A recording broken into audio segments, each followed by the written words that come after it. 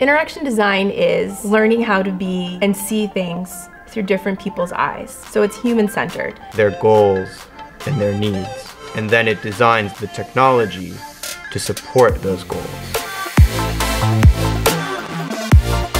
So I knew I wanted to go back to school and was looking at multiple options within the city. It was right when they had announced that SMC was introducing this new program, and it was exactly what I needed. The skills I wanted to learn, and for my position, it was a perfect price point for me. This was something that I really wanted to do.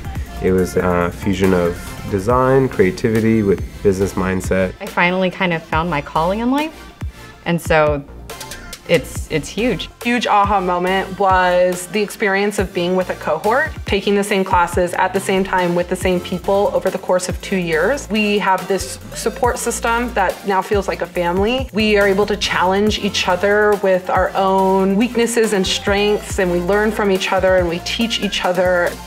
Because the interaction design degree is affordable compared to the other schools in the area, we're able to take designers that come from different backgrounds and have different points of view, learn these wonderful skills, and become stronger designers that in turn go into the field and really bring a different take to the table. When I graduate from here, I want to be able to create experiences for users that are more meaningful, combining psychology and technology to create experiences that will make a difference. This has given me a level of confidence that I didn't have before. I trust the decisions I make because of how I was taught to make them. To actually have a bachelor's in interaction design, you'd be one of very few in the world right now because it's such a new field, but it's so needed.